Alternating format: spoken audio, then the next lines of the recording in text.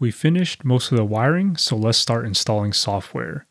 Unlike the previous videos, a simplified overview won't work because CAN bus is not quite common knowledge for these printers. However, recording my computer screen from start to finish will take forever to watch.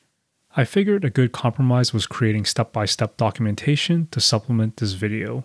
You will find this as the first link in the video description below. Those who want to trace my exact steps can pause when needed and reference that document. Some basic Linux knowledge helps, but you can get by without it since the scripts use basic commands. My recommendation is if you don't know what any of these mean, consider watching some YouTube tutorials. Otherwise, the riskiest part is flashing firmware. It's actually quite simple, executed by a single mouse click. The real issue is if anything goes wrong, it could break your board.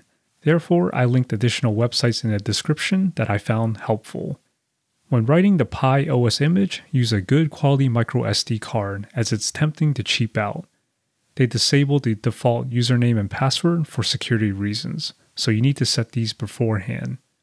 Also, enable SSH and specify Wi-Fi credentials.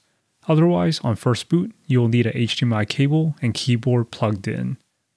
Next step is to install KIA, which stands for Klipper Installation and Update Helper. Kudos to the developers because this conveniently scripts out the install of everything you need and more. I chose to install all three web interfaces, Mainsail, Fluid, and Octoprint. For this video and documentation, I use Mainsail. Once in the web GUI, you can update the system software and back up the base configuration files. There are different methods for flashing CAN firmware, which involve three main steps. The first is compiling CAN boot firmware on the Pi and flashing it over to both controller boards. I am using the Octopus Pro version 1.0 and the EBB36 version 1.2.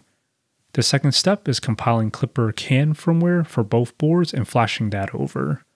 The final step is setting up and configuring the CAN network using the unique device IDs. That was overly simplified, but most of the build steps repeat. Honestly, it still took me an entire day because I ran into unexpected issues.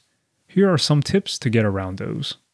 You can flash the Octopus by USB cable instead of the 24-volt PSU. In this scenario, both USB-C power and boot 0 pins need jumpers installed. Otherwise, it won't power up over USB. This is contrary to many sources out there telling you to remove the USB-C jumper. I also remove all motor drivers as this may inadvertently suck up power. Figuring this out wasted 2 hours alone and I thought my board was DOA until I tested it with the 24-volt PSU as a sanity check. You must set these boards in DFU mode before loading the software or it won't read it. At this time, version 2.13 of the STM32Cube programmer won't work.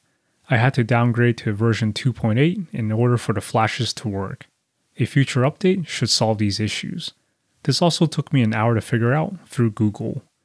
I followed the exact same flashing steps for both boards and the Octopus failed the first time. Worse, it appeared to have corrupted something. Again, I thought the board was defective. I went on Amazon and realized the 30-day return ended the night before, so there was some sweating going on. Additional research led me to downloading and reflashing the original bootloader. I then retried the initial software flash, which went flawless the second time, even though I didn't change anything. Moral is, anytime we say firmware flash, expect the worst. I was lucky the original bootloader file was readily available on Big Tree Tech's Git repo. Make sure to have this on hand. It's also good to learn alternate methods of flashing firmware. This may help when the GUI method fails. One alternative is writing the firmware file to a properly configured microSD card. You insert it into the Octopus, power it on, and it flashes itself. In theory, at least. This one is more informational, but there are multiple versions of the Octopus and EBB36 boards. They have unique chips and specifications. Whenever you run the config program, these need to be entered correctly, such as the processor model and clock reference. Find this information ahead of time. It should be readily available online. The CAN bus speed must also match everywhere. I went with 500,000, but some people up this to 1 million depending on how their input shaping cooperates.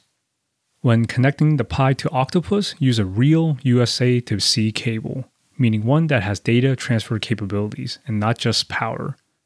I didn't notice until the Pi failed to recognize the Octopus as a USB device.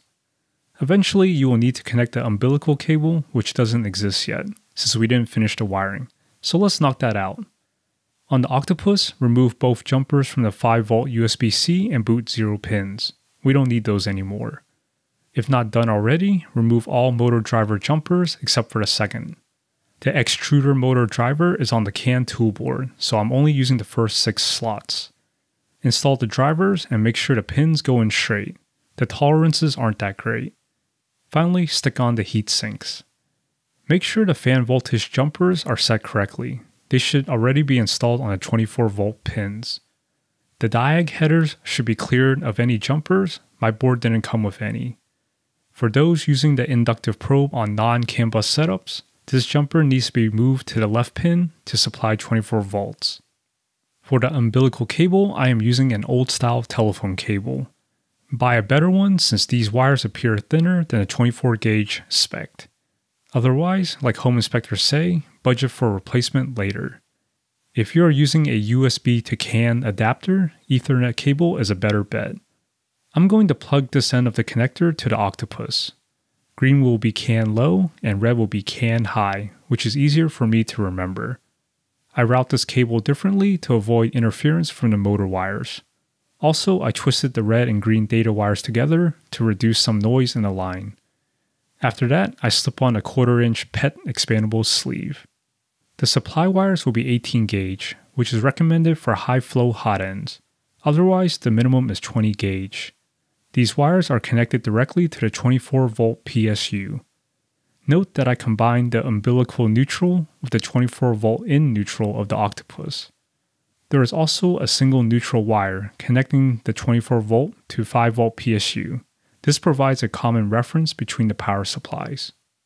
The 24V in of the Octopus goes to an empty terminal in the 24V PSU. The motor in wires of the Octopus board are simply pigtailed over. I jumped ahead, but I would unplug the motor connectors since the gantry needs to be moved around for stealth burner rewiring. You don't want to introduce any back current. Pi wiring. I cut a USB connector off and peeled the insulation to expose 4 wires. We only need the red and black. Having fancy wire strippers would help as you can't really peel this cleanly in one go. As with the telephone cable, these wires are really thin and I had to fold the wire onto itself before the smallest ferrule would even crimp on it.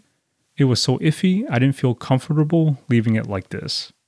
Your best bet is longer and thicker USB cables, and even that is a crapshoot unless the wire gauge is marked on the outside. You pretty much have to cut the connectors off to see what you're working with.